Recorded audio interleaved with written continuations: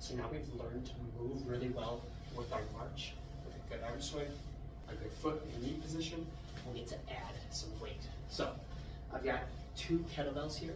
We're gonna try, the goal is to lift as heavy as you can, but move really well. We want this to be like a 6 out of 10 difficulty from an RPE standpoint. So I've got 2 kettlebells here that I'm gonna hold on to. If you don't have kettlebells, use dumbbells.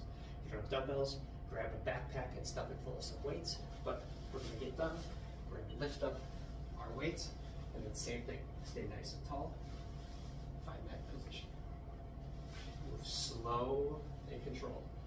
The goal is to move as slow as you can. I don't want you to do this and fall to the ground. The other thing you have to think about here is our foot. So as you are balancing, try to keep that foot splayed. Try to feel the floor. Don't grip the floor. So don't curl those toes underneath. You try to grip for stability. Instead, keep that foot flat. Try to stabilize. Stay nice and tall. Core is going to be tight, and you're going to be working through